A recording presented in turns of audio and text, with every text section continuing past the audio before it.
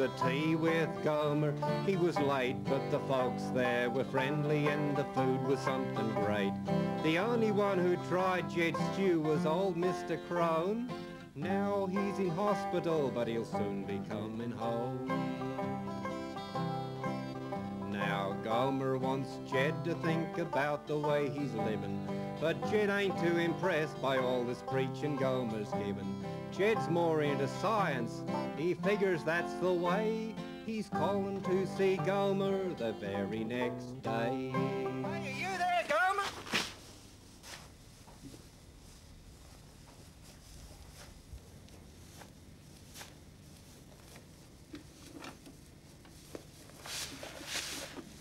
You should ought to be more careful leaving your things lying around like that. Somebody could get hurt, you know. Hey, where'd you find that thing, Jed? I've been looking for that for weeks. Oh, gosh, you, Gomer. Well, here, Gomer, I done brung you some eggs. Oh, thank you kindly, Jed. Why, I just love scrambled eggs. Oh, well, that is good, ain't it, Gomer? Hey, why don't you just sit down here a spell? Oh, thank you kindly, Gomer. I don't mind if I do. Hey, Gomer, what are you doing there anyhow? Oh, I got my Bible, Jed. I've been reading my Bible. Oh, Gomer, don't tell me you still believe in all that God and Jesus stuff. Oh, I sure do. Oh, Gomer, you are so dumb. You know, I reckon you're so dumb that you even believe that God made me and you. Yeah, that's right, Jed. God made me and he even made you. Oh, Gomer, that is dumb. I suppose you know you're just advertising your lack of education here. What do you mean, Jed? Well, everybody knows our ancestors, they used to be fish, didn't they? Fish? Yeah, fish, swimming around in the sea. Of course, this were billions and billions and billions of years ago. And then one day a couple of them done slimed their way up onto the land, and over billions and billions of years they done grew arms and legs, and they became our ancestors. Oh, that's hogwash, Jed. God created the fish, and he created us too, but he done created us separate. Oh, Gomer, you've got a real problem here. But hey, you are in a bit of luck, because I have just been reading in this here old scientific magazine about all of this stuff, and I can set you straight. Now, Gomer, first off, God did not create the fish. He didn't? No, no, billions and billions and billions and billions of years back before that, the fish, it done evolved from a little single-cell animal, a bit like an amoeba. What's an amoeba, Jed? Oh, Gomer, you must have heard of an amoeba. A-M-O-E-B-A. Amoeba. Oh, you mean amoeba. Yeah, well, that's what I said, Gomer. Oh, sometimes you just don't listen. If you're so smart, then where does your scientific magazine reckon the amoeba done come from?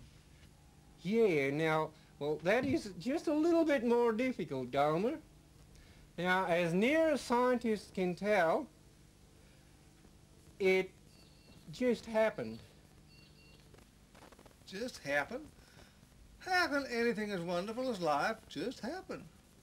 Yeah, well, maybe it were like this. Yeah, in the beginning when the earth it were being formed, well, it were heaving and rocking, and one day a stone fell off top of one of the mountains over yonder, and it fell down, and it hit on another stone at the bottom of the mountain. Now, that made a big spark, Gomer, and maybe that big spark is how first life got started. Oh, that's hogwash, Jed. You're full of hogwash. Tain't hogwash, Gomer. This is the latest scientific magazine here. They tell everything in it. They tell about how, in the beginning, they were this big bang, and all of the stuff that the universe and planets and stars and everything is made out of, well, it done went hurtling off into space. Now, some of that stuff done got together in big clumps, and some of it got together in little small clumps. Now them big clumps, they started to heat up from gravitational pressures. And the small clumps, well, they started to rotate around the big clumps with gravitational attraction. Hold it there, Jed. What's the matter, Gomer? Oh, am I going too fast for you? Well, I can talk slower if you want me to. No, take that, Jed. I just wanted to hear how all that got started. Can you run that first bit by me again? Yeah, Gomer. But you listen this time. In the beginning, Gomer, they were this big bang! And all of the stuff that the Hey, hold it, universe... Jed. Where did all that stuff come from? The stuff? Oh, well, it were always there. Yeah, you know, that's a good question, Gomer. Hey, and where did they get the dynamite for the Big Bang? Oh, Gomer, there weren't no dynamite. It was just a big bang out in the middle of nothingness with no dynamite. You know, it seems to me it'd be just as easy for you to believe that God created everything as to believe in a big bang in the middle of nothingness with no dynamite. Hey, and Jed, where did all that stuff come from? Yeah, well, like I was saying, it's a rather good question, that, Gomer. Yeah, I can't rightly say I'm sure about that. What about all them billions and billions and billions of years you talk about? Where did time come from? Time? Yeah. Yeah, well, there's another good question. And what about space? What about space itself? Where did space come from? How concern you, Gomer? Just when I have reckoned that I have got everything all figured out, you have got to come along and get me all confoozled again. Ain't nothing to get confoozled about, Jed. Now, in the beginning, God created the heaven and the earth and everything in them, because nothing else makes any sense. Oh, I don't know, Gomer. I reckon I'm going to have to go and have a think about all of this stuff. Yeah, well, hey, why don't you come along to church with me on Sunday? Church is a great place to meet lots of Christian folk and learn about God and his son Jesus. Oh, maybe, Gomer.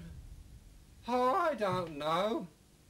I'll have a think about it. Yeah, well, maybe I'll just see how I feel on Sunday.